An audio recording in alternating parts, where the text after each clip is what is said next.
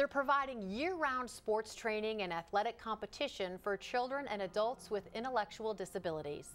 Hello and thanks for joining us. I'm Laurel Hess and this is Comcast Newsmakers.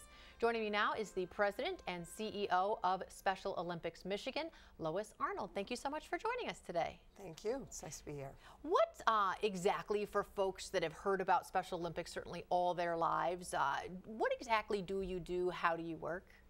Well, Special Olympics is a volunteer-based program for children and adults with intellectual disabilities. And so we have a lot of volunteers out there that are interested in providing those services to people throughout the state of Michigan. And kids, adults, anybody who might want to get involved, you have, I think, 20-some different sports they can choose from? Yes, we do. We have 22 different sports, and we run all year long. So we start in the winter with, of course, our winter sports, the skating, downhill skiing, snowshoeing, snowboarding, cross-country skiing, etc. Run into basketball season. Our biggest event of the year is our summer games, and then we roll into our softball, golf, fall sports season, and then end the year with our poly hockey. And you do not discriminate when it comes to age. Anyone of any age really can be an athlete. You start with the very young with your young athlete program for kids. What about 2 to 7? Yes. Yes, that's right. We have community-based young athlete programs, and we have young athlete programs in schools as well. Those are a little bit more like play activities leading up to the sports.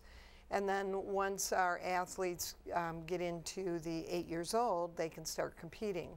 So we have individual and team sports, and we have sports of variety in the nature. So it might be a walking activity, it might be a softball throw, a track event, or it could be a team sport.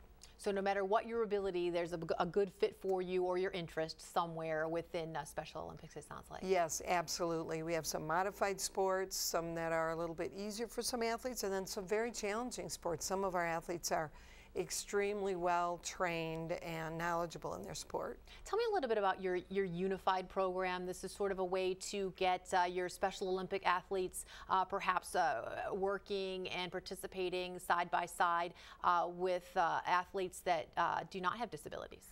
Yes, that's right.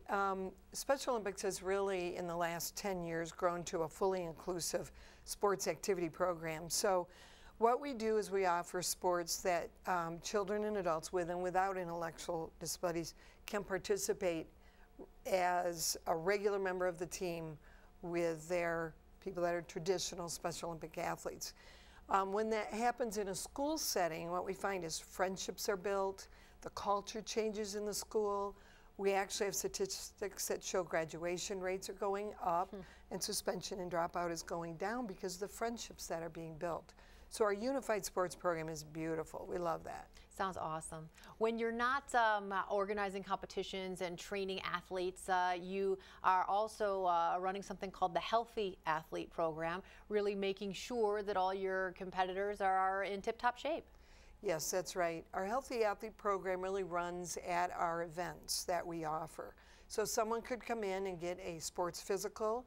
All of our athletes have physicals before they participate. And they're good for 3 years. So someone could get that, or they could get vision screening. We have provided free eyeglasses that are usually ground right during the state summer games, and the athletes can pick out their own eyeglasses, whatever they like. There's dental screening, there's hearing screening. We actually have gotten funding sometimes to provide hearing aids.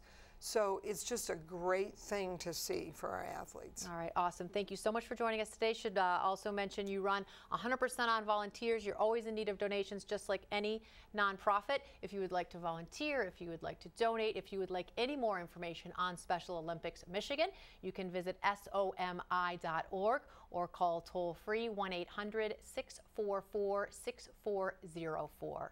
Today's Comcast Newsmaker was Lois Arnold, the President and CEO of Special Olympics Michigan.